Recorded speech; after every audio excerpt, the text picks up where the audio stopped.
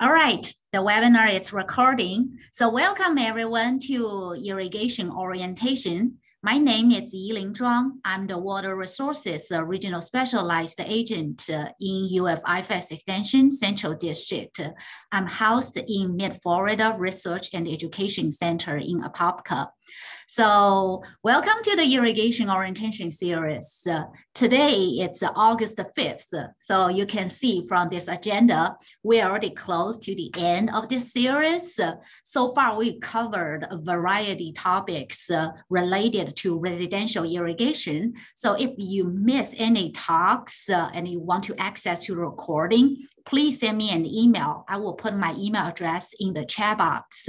And I will also to let everyone know we are building a web page now. So later at MREC, Mid-Florida Research and Education Center webpage, you can see we'll house all the recordings and residential irrigation related fact sheets and educational material there. So please stay tuned.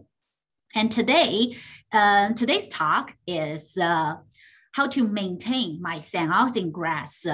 Our guest speaker for today is Miss Amanda Merrick. She is the Florida-friendly landscaping agent in UF IFAS Extension, Marion County. So now let's welcome Amanda.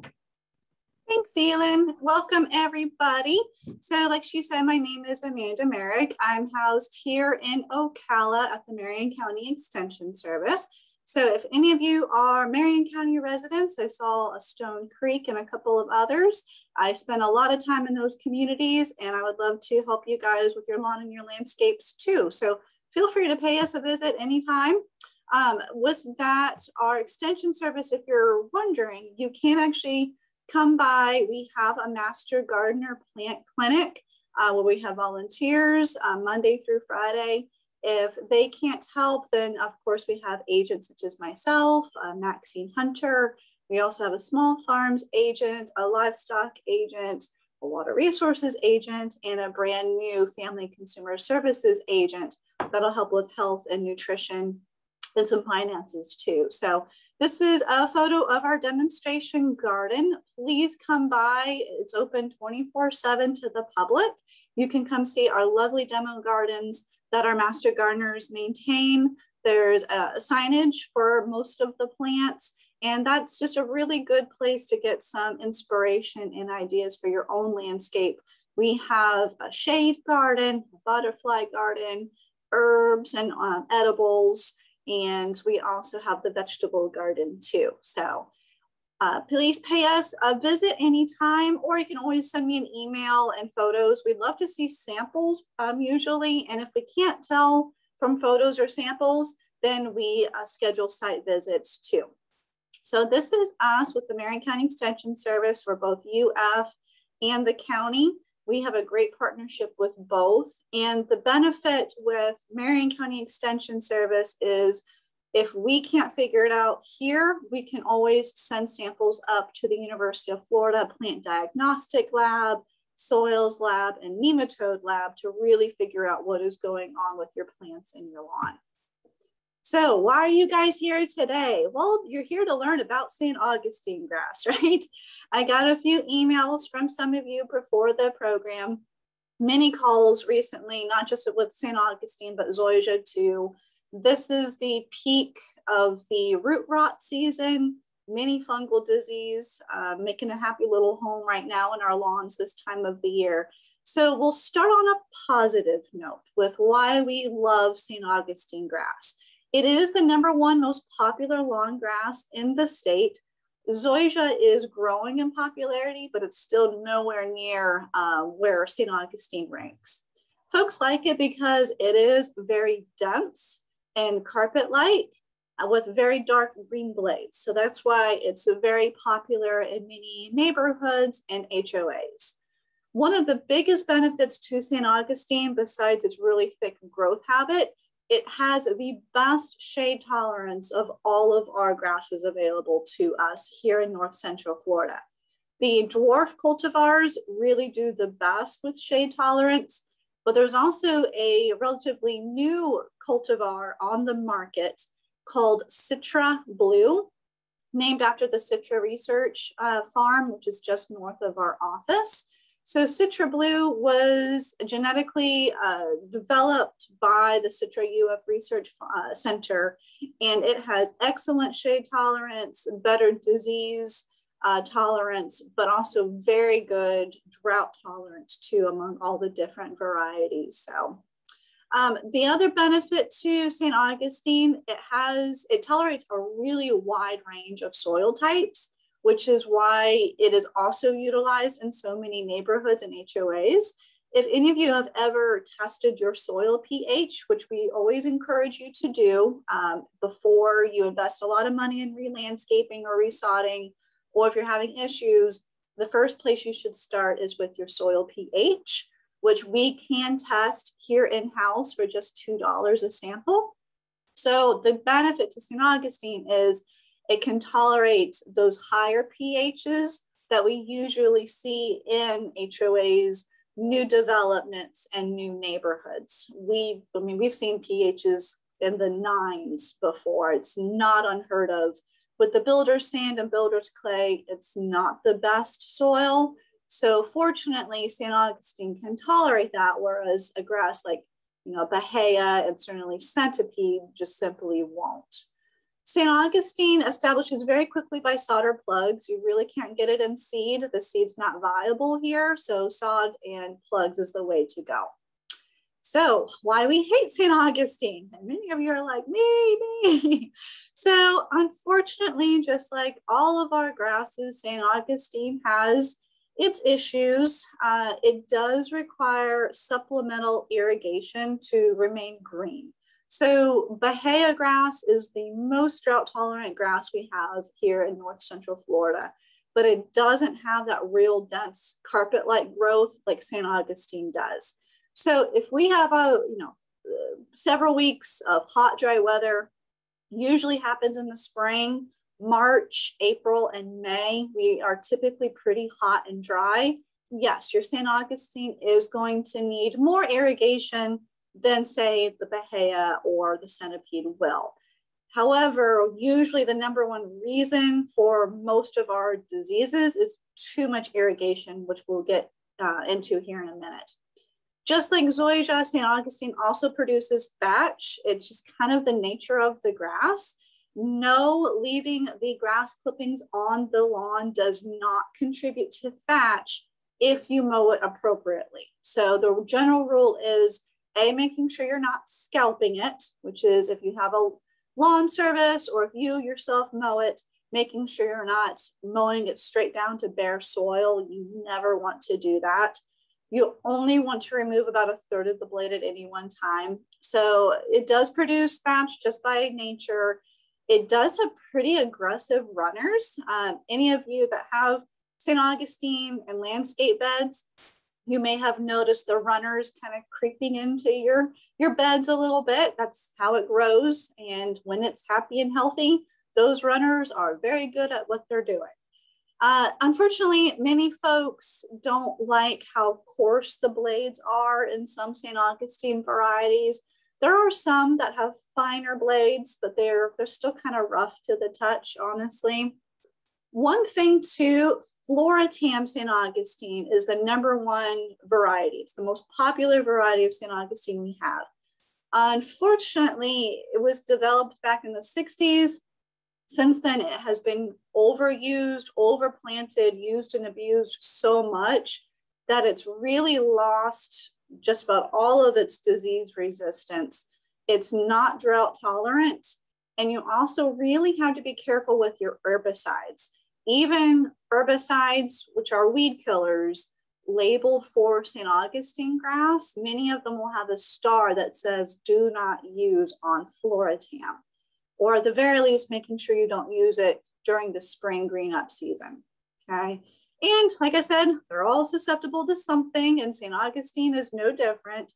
It is susceptible to many serious pests and diseases. Chinch bugs, which zoysia can also get, but their favorite food is St. Augustine. It can get large patch, root rot, dollar spot, just like all the others. It is unique in that St. Augustine gets gray leaf spot, which is a fungal disease specific to St. Augustine. And of course, our little nematode friends, which I'll show here in a bit. So St. Augustine, yes, we are getting inundated with calls this time of the year with root rot. This is a photo here that I took of a resident who was suffering from root rot. It's very, very common in those swale areas, those low-lying spots. This was a customer that I did a site visit for. She was having issues, so we went ahead and ran her irrigation system. Sure enough, these areas, there were some major leaks around these irrigation heads that she wasn't aware of. She was already overwatering as it was, but then with these broken heads, the water was just pooling along the side of the road. And also, if you take a look, what do you notice a lot of in this photo? Shade. So even though St. Augustine does have the best shade tolerance, it still needs about 5 hours of direct sunlight to really be the strongest and happiest and healthiest. So shade was an issue, and of course the over irrigation, particularly with the broken heads. The root rots, this is a close-up. You can have root rot and you never irrigate. It's kind of just the nature of Florida. We're hot, we're humid. I don't know about the rest of y'all, but here in Marion County, it's practically been like a hurricane these last couple of days with all the rain. So my yard it's a Heinz 57 mix, but primarily St. Augustine. We'll get areas with root rot in our yard, and we don't irrigate. We don't have an irrigation system. So you can, unfortunately, just get it, just being the nature of where we're at with our climate. But ultimately, the root rot is caused by too much wetness around the roots. So this photo is a really good demonstration. These folks had a root rot all along the side of their landscape beds. And we find it very commonly in the swale because this neighbor is irrigating, this neighbor is irrigating. Plus you have the rainwater that is meant to, according to building code, pool in that spot. So these folks were also watering. You see these big established shrubs. They were also irrigating those shrubs that really don't need the irrigation. Once they're established, they're older than 2 years old, you can cut those zones off. So this area, you can see where it's all thinning and dying back from root rot, from too much runoff, both from the shrubs, the lawn, and of course the neighbor's irrigation in that swale. So most of the damage is seen in the hot, wet months, but we have seen and gotten positive root rot results even in the winter months. So it seems to be practically a year-round issue. If it's not root rot, it's some other fungal issue, which the underlying factor is too much moisture. So you can also look for on the roots. St. Augustine is really, really easy to identify root rot because it usually has really thick roots. St. Augustine grass, if it's healthy, try pulling up a plug. It is hard. Those roots on a healthy St. Augustine lawn, they can be 6, 7, 8 inches long, kind of like a whitish brown color and covered in root hairs. What do you see here? It's short, black, stubby, and no root hairs. So that is our friend root rot. Large patch, we get practically across the board. All of the warm season grasses can suffer from large patch. St. Augustine is no different. We usually see this in the spring. So large patch will actually start in the fall and it overwinters while your grass should be brown. Then come May, when you're expecting your grass to green up, you're left with these big unsightly patches. And that's called large patch, which is directly related to overwatering in the winter months. So we'll get to that here in a minute, but it's critical to avoid large patch to reduce your irrigation in those winter dormant season. This is another picture of that large patch. Most of the damage is likely November through May, and it doesn't affect the roots, but it does affect the leaf blades, okay? And triggered again by excessive water, but also over fertilization. Dollar spot, this one tends to get confused with pet damage. We'll get calls from folks convinced that their neighbor's dog or somebody living down their road that their dog keeps urinating in the same spots over and over again. And yes, that can happen, but this is actually a fungal disease, another one called dollar spot. And I was just introduced to a brand new disease I wasn't aware of. Yesterday, we had a positive test result for a similar looking disease called rhizoctonia. Rhizoctonia causes the large patch, but it also has a summer month disease called leaf blight, and it looks very, very similar to this. So if you're seeing these little spots that kind of coalesce into a larger patch, the suspicion would be that dollar spot, which thankfully doesn't affect the roots, but it can be unsightly. Of all of the fungal disease, this one is not as bad. The summer rhizoctonia, unfortunately, is resistant to a lot of fungicides, and root rots are a real pain. So those take a year or more to fully recover from. So the dollar spot is actually triggered by excessive thatch. So when we recommend dethatching, it's usually about once a year, once every 2 years. If you're mowing appropriately and you're not over fertilizing, you may not have to do it that often, but we'll show you thatch here in a minute. Nutrient deficiency is actually an underlying trigger for this disease. So if you have a landscaper that is fertilizing, it is actually Marion County ordinance that they should have a soil test done first before they fertilize. So they can send samples for soil to be tested to the UF lab. You can also drop it off in person. It's $10 a sample, and that'll test for pH, macro and micronutrients. So your phosphorus, your potassium, and then those micronutrients too. So it's always a good idea, ask your landscaper before they fertilize if they've ever done a soil test. If not on your yard, then at least somewhere in your neighborhood. They can't possibly do a test on all the thousands of homes there is, but they need to at least do something somewhere near you. And like I said, the special disease for St. Augustine called gray leaf spot. This only affects St. Augustine. Most of the damage is seen during the rainy summer months. Hey, again, rainy summer season. It'll start with these irregular patches that can actually mimic chinch bug damage. So if you ever have concerns, always check or have your landscaper check. The chinch bugs are pretty easy to spot, but especially gray leaf spot, very characteristic oval shaped gray leaf spots with these dark purple or reddish brown margins. Triggered again by excessive fertilizing and irrigation, but also prolonged leaf wetness. So if you have an irrigation system, make sure you're not watering at night. So 9 o'clock at night, 10 o'clock, 11, that keeps your grass wet all night long. And that's when you're much more susceptible to getting pest and disease issues.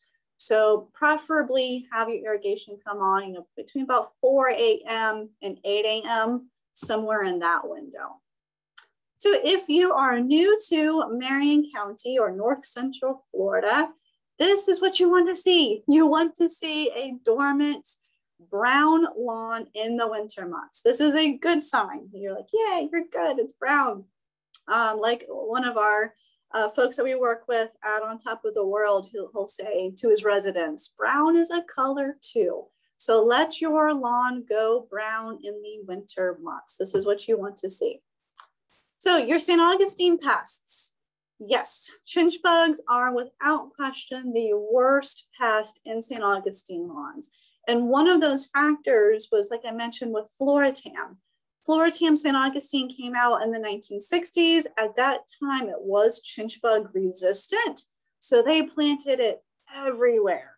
Well, overuse, overplanting of one type of species is usually never a good thing, but also overuse of pesticides. The chinch bugs suddenly evolved to love Floratam St. Augustine, but they've also evolved to be chemically resistant because we've overused these pesticides way too much and when it wasn't warranted. So now we have this issue of superbugs that pretty much laugh at the chemicals we throw at them. So their peak damage is usually seen during, hey, again, warm summer months.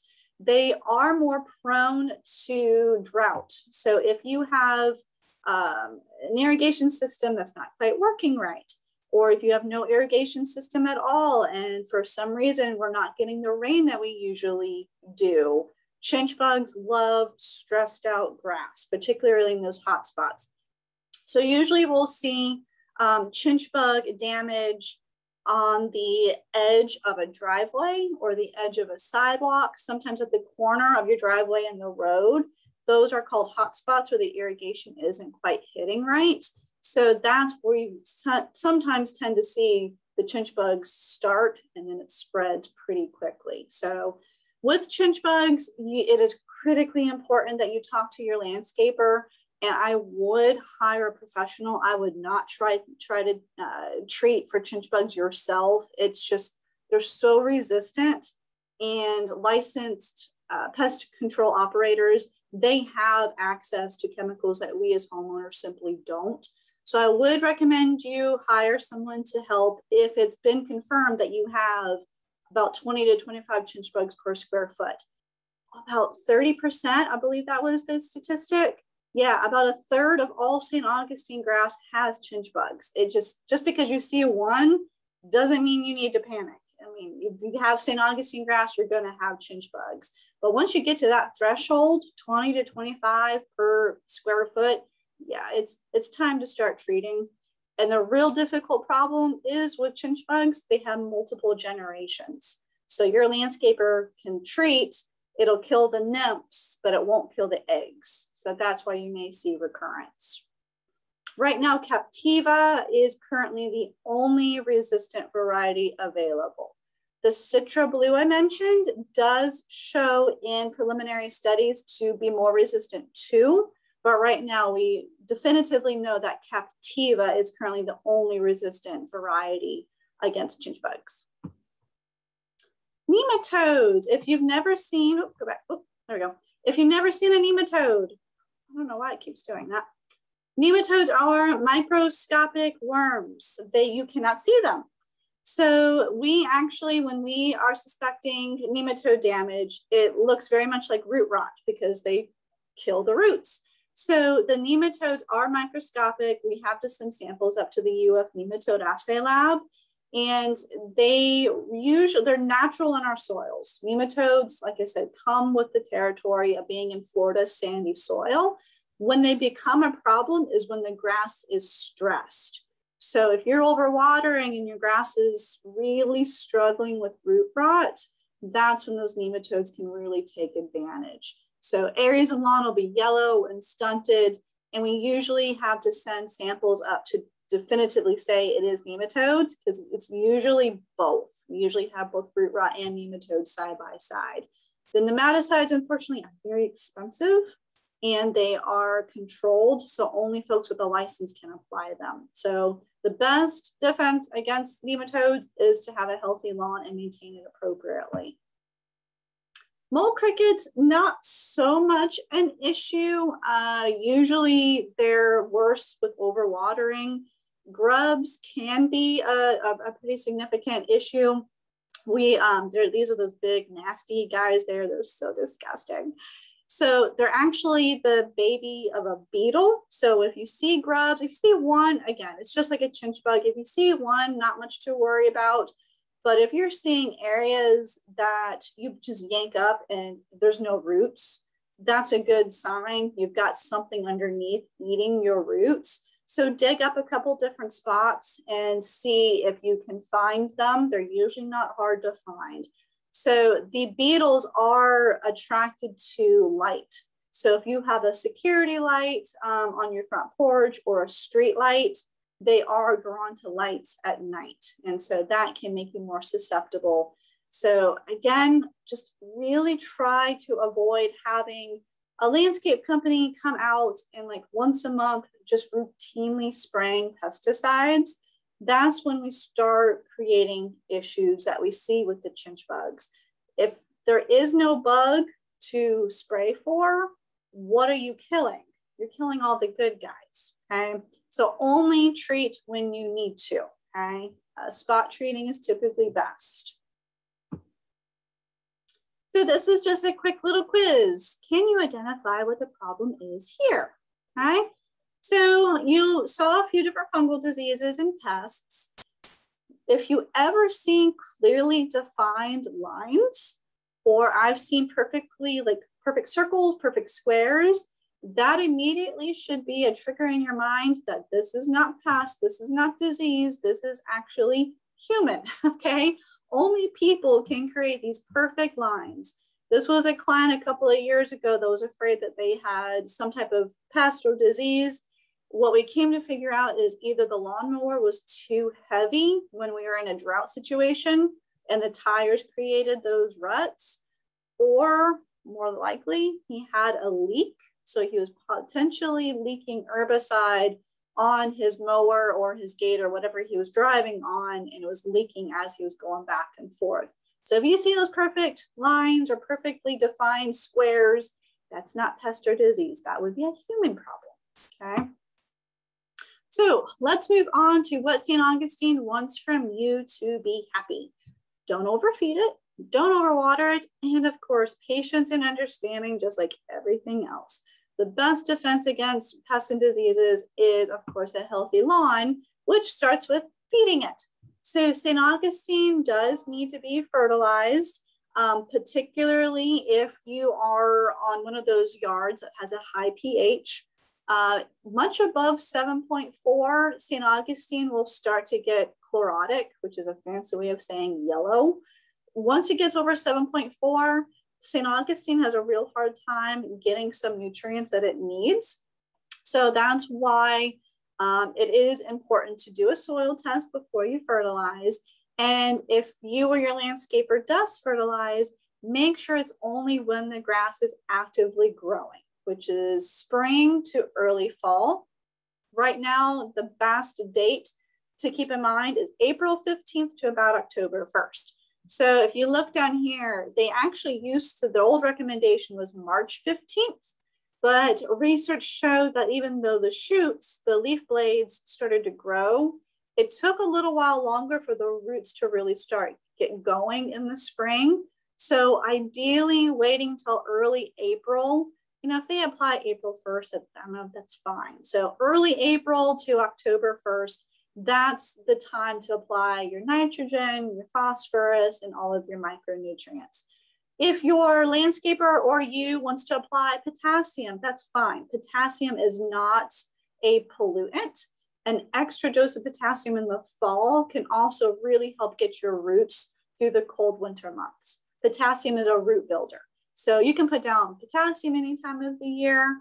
Some folks will add extra iron for good green up, and that's fine. It's really the nitrogen and the phosphorus, nothing much before early April or past October 1st.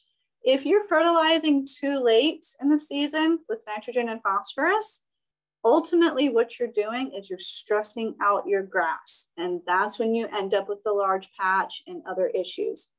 Nitrogen and phosphorus are encouraging that lawn to keep growing. During the time of the year, it should start to be slowing down and falling asleep. Especially last year, we got some freezes in October. Last winter was really hard on a lot of our grasses and our plants. So again, remember that brown lawn, you want your lawn to go dormant, so let it, okay? We do recommend slow release granular fertilizers. So if your landscaper is coming out to fertilize once a month, have that conversation with them. More than likely what they're using is a quick release, liquid, water soluble fertilizer, which means 4 to 6 weeks, one good heavy rain, most of that fertilizer is gone and washed down into our aquifer and our springs and causing all sorts of havoc. So it may cost a little bit more money, but it's worth it both for the health of your lawn and to protect our water to use those slow release granular fertilizers 2 to 3 times. That's really all that the lawn usually needs.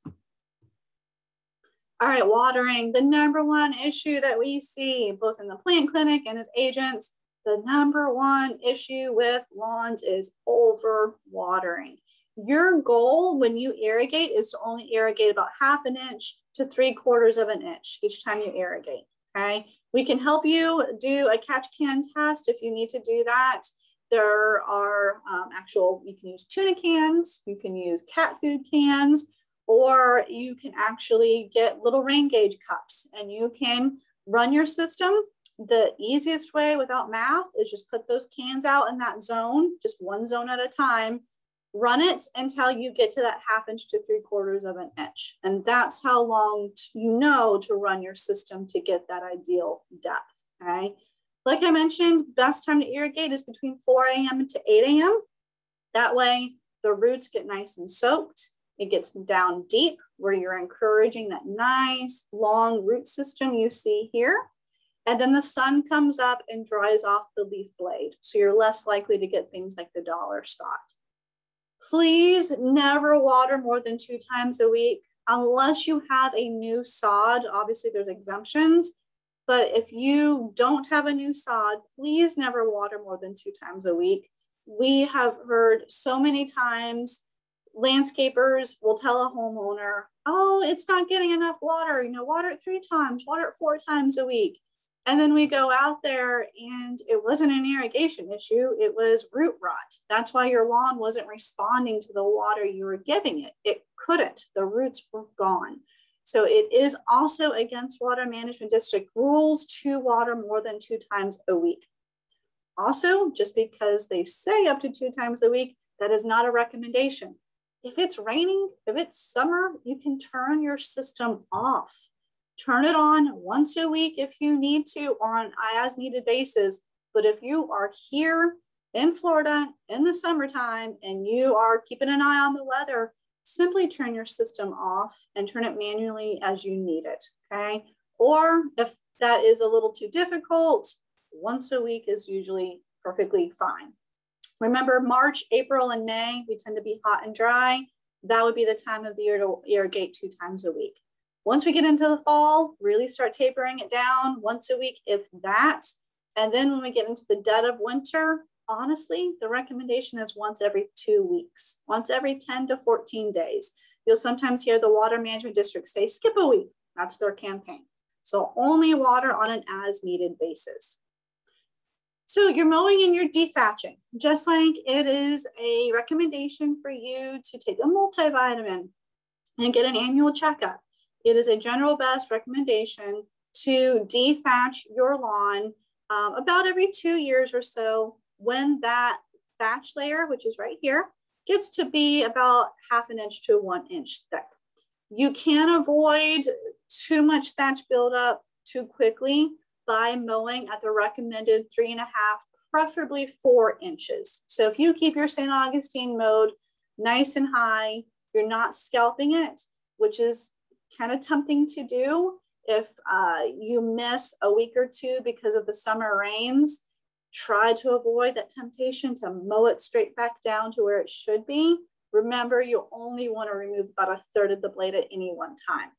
Any more than that, you're leaving a really long leaf blade, and that's when you can start really building up that thatch quicker. Okay? Avoid overwatering and over-fertilizing, which feeds the thatch. And of course, broad spectrum pesticides that kill those beneficial organisms. You want to have a living soil. You want to have creepy crawlies in there decomposing that thatch. If you keep spraying, you're killing all those beneficial organisms, and there's nothing there to decompose that old leaves and the old runners. And that's where really we can get some issues. Aeration, once a year, every 2 years. Many of our communities, particularly like Stone Creek on top of the world, any of those new developments where there's a lot of builder's sand, but particularly builder's clay, that soil can be like concrete. It's really difficult for the plants, for the roots to get down and get rooted, where they're like 6 to 8 inches long. So aeration, once every 1 to 2 years is really beneficial. Usually when you want to do that during the growing season, both the dethatching and then aeration during the growing season, because it can cause some damage to the lawn. And of course, lastly, patience and understanding, particularly if you have root rots like take all. The fungicides across the board work far better as preventatives than they do as treatments. So once you see the disease at the surface, particularly with root rot, that fungus has been active for a while. So even though you or your landscaper are treating with fungicides, you may still see it get worse before it eventually gets better. The ultimate goal with the treatment of fungicides is any new growth. Those new runners will fill in that bad spot and not get infected. So that's your goal, is to kill the life cycle of the fungal disease. Insecticides, again, only treat when there is a problem, when the pest exists. There are no pest preventatives. So scout regularly. And like I said, if you see 1 bug, 2 bugs, don't panic. That's actually a good thing. You want to see bugs in your lawn, okay? But if it's starting to show symptoms, scout and check, and have your landscaper check. If your landscaper has questions, we teach them regularly. We provide our assistance too. So that's what we're here for. And of course, always allow time for your grass to rest and green up in the spring. So let it go brown in the winter months. We are not South Florida. That's a common misconception. South Florida, yes, your lawn can be green all year long, but not here, not in North Central Florida, if that's where you are. You want your grass to be brown and then give it time to spring up. Be very careful with the weed killers during that spring green up period. That's when the grass will be most susceptible to damage, when it's weak and susceptible while it's greening up. And never overwater. If anything you've learned during this program, please, please, please do not overwater. So that is me. That is my phone number and my email address. Like I said, you can bring in samples. Please don't bring in dead samples. We can't tell anything from a dead branch. I've had folks bring me 3 blades of grass. I'm sorry, I can't tell much from that. So typically a 4-inch by 4-inch by 4-inch square where the grass is starting to show symptoms can really help us figure out what the problem is. And if we can't tell from a sample, that's when we'll schedule a site visit for you. So thank you for coming today. And are there any questions? Yes, thank you, Amanda. Okay. So could you briefly, why do you not recommend using weed and feed? Good question. So the University of Florida put out a blanket statement some years ago that they don't recommend weed and feeds because the timing is wrong for one or the other. Now, there's many weed and feeds on the market, but generically they have a pre-emergent herbicide, which is great with preventing weeds from popping up, but they also have a fertilizer. So for your spring and summer weeds, the best time to put a pre-emergent herbicide down is right around February 15th. But is February 15th too early to fertilize? Yes. So if you wait until April to put down the fertilizer, it's going to be way too late for that pre-emergent herbicide to really do any lick of good. So you see the timing for one or the other is wrong. Some weed and feeds have a post-emergent herbicide. If you want to utilize that in April, go for it. Unfortunately, time and time again, I've seen folks kill their lawns with the inappropriate application of weed and feeds. We had a gentleman with Bahia lawn. He didn't read the label and his weed and feed had atrazine, which is a good post-emergent herbicide, but kills Bahia grass. So really, really read those labels and making sure it's safe for your lawn. Ideally, you'll have it separate. You'll do your pre-emergent February, you'll do your fertilizer in April. Good question. Thank you. Another question is asked about this webinar. So this webinar will be, we are recording this webinar. So all the attendees, not just attendees, for everyone who registered for this event, you will receive an email from me with the PDF version of today's presentation and a link to the recordings. So you can watch it when you are available, and feel free to share with your friends and family. In the meanwhile, we are building a webpage to house all the recordings and the educational materials. So when it's available, you will get an email from me, or you can also go to our webpage. It's MREC UFIFS MREC dot. I cannot remember exactly, but I will put in the chat box. A little bit shame I cannot remember our website page, but it will be there. And another question is continuing on the pesticide. So what type of pesticide will you recommend, granular or spray? Gotcha. It's really up to you, honestly, either one. It's the active ingredient you need to pay attention to. So if you know you have a disease, there are active ingredients to look for. If you have a pest, there's active ingredients. Granular or spray, it really doesn't matter. It's what you can find and also what is affordable. So the method, the mode doesn't much matter as long as you're following the label and applying it according to the instructions. There was a question here that our head landscaper says, with zoysia and St. Augustine, they should be scalped to prevent thatch. And that is a big, big no-no. No, you should never, ever thatch a yard. Regardless of what type of grass, you should never, ever scalp it. And that does not prevent thatch. All that is going to do is stress out your grass and welcome in weeds. So never scalp your lawn. How to prepare spots of a dead area that did not come back the next year with grass patches. Ooh, so in that, if you're having areas that die and year after year, it's not coming back, I would strongly recommend testing it out. If year after year it's not coming back, it could be nematodes that are sticking around and feeding on that new sod you keep feeding them. Or it's also likely you have a recurring fungal disease. Once you get a fungal issue, it's very likely that you'll get it again. It'll be recurring. So test for both and also check your irrigation system to make sure you don't have potentially leaks or too much water getting to one spot. Question, how do you keep Bermuda grass growing in your St. Augustine? Oh yeah, that is a very good question. I'm glad you asked. It looks like you live in a golf course community. If you can find that answer, please let us know. Unfortunately, Bermuda grass is a very prolific weed and it loves to come in on shared mowers, through wind, through rain. Who knows? Bermuda grass seeds tends to find its way no matter what you do. And especially if you're up against a golf course or in a golf course community, there's really no good way to prevent Bermuda grass from coming in, unfortunately.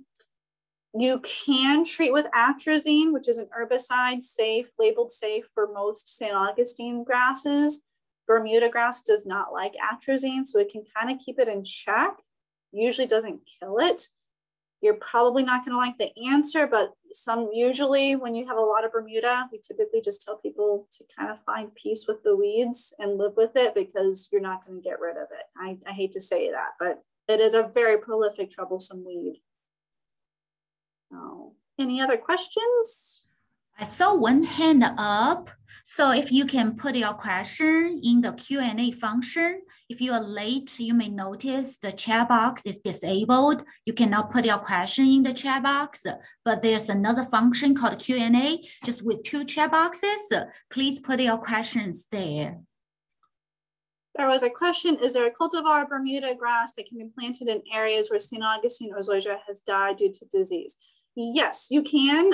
If you are in an HOA though, make sure you get HOA approval. Even though Bermuda is very prolific and in just about every community, make sure before you introduce Bermuda purposely to your lawn that you get HOA approval. There are improved varieties of Bermuda grass the biggest, and there's many different types. The biggest thing is just make sure you avoid that wild type, common or coastal Bermuda, I believe it's what it's called. It gets really, really tall and leggy and stringy. So if you want to, you can actually look up Bermuda grass.ufl, or just put Bermuda grass in a Google search, put Bermuda UFL, and it'll come up with a whole Bermuda grass document with the cultivars to look for. But there are many improved varieties that stay much denser than the common or the coastal. Could you please spell the name for the herbicide for Bermuda? Oh yes, atrazine. That's A-T as in Tom, R-A-Z-I-N-E. So many of the herbicides and weed killers labeled for St. Augustine have atrazine as the active ingredient. Atrazine is pretty toxic, so make sure you read the label instructions when you're applying it. So that's the issue with Bermuda. You can't over apply that atrazine. It's going to take repeated treatment, but always follow those label instructions for the max amount. You're very welcome. Question, is there a good compromise cutting height for St. Augustine as well as centipede? Ooh, okay. That's a difficult one. So yeah, centipede likes it short, which you are right, and St. Augustine likes it tall. Probably that 3 inches might be a good compromise. I wouldn't go any shorter than that. Preferably the St. Augustine does want it higher. But yeah, I'd probably say about 3 inches. I wouldn't go any lower than that. So it's interesting you have both, because we do too on our landscape. We've got centipede and St. Augustine. My husband refuses to go to the 3.5. So he's at like 3 1/4. I got him to 3 1/4. So even if you can do 1/4 inches, that's fine too. Any other questions? Y'all have great questions, so thank you. Great. So in the chat box, I think you already noticed, I put a few additional resources as Amanda was talking. So when it's the Bermuda resources, if you want to get more, as I mentioned earlier, the webpage. So it's mrec.ifas.ufl.edu. So it's still building. When it's available, you will see it up there. I will say probably next month. I also put another link. It's just all the details if you want to learn more about the lawn care, because today will be the last talk related to your turf grass. We covered the zoysia, and this week is St. Augustine, and the next week we will switch to micro irrigation. So it's quite different from your sprinkler head. So if you have if you haven't had any micro irrigation, we highly suggest you to have some micro irrigation. So you can find the registration also on our webpage, that MREC. I will post another link in the chat box later, so you can access all the webinars. So with that, we will finish today's webinar. So I don't want to let you go before I post the link. So please just bear with me. Yes, and there's an extension office in every county. So if you are outside of Marion County, feel free, and we highly encourage you to reach out to your local extension service. They will be able to best provide you with the recommendations specific for your climate, for your area. But if you are a Marion County resident, we would love to see you and hear from you if you ever have any issues. But always reach out to your local extension service and your master gardeners for individual localized help. That's great. Thank you. Yes, like you see here, Amanda is with Marion County. So if you're in other counties, so we basically have at least one extension office in each county. So find your local extension office, ask them if you have any landscaping questions. I almost forgot that. So when we finish the whole series, the end of August, you will receive an email from me asking you to take a a short survey. That will be very important to us. So we will really appreciate if you can just take 2 minutes. I promise you it will be a short survey. Just tell us what you have learned and how we can improve this series. So with that, I appreciate everyone's time spending an hour with us. And also thank you, Amanda, for this informative webinar. Hope to see you all next Thursday. Bye. Thank you. And I see one last question. You just sure. You asked about the neighbor using seed with ryegrass. You can overseed with winter rye, but just be careful. There have been some preliminary studies that overseeding with winter rye can delay your underlying sod from greening back up in the spring. So I'd say yes, you can do winter rye. There is no summer rye that is perennial. It'll die off on you. So just be careful with it. So thank you, Yilin. Thank you, guys. Thank you, Amanda. Thank you, everyone. Bye now.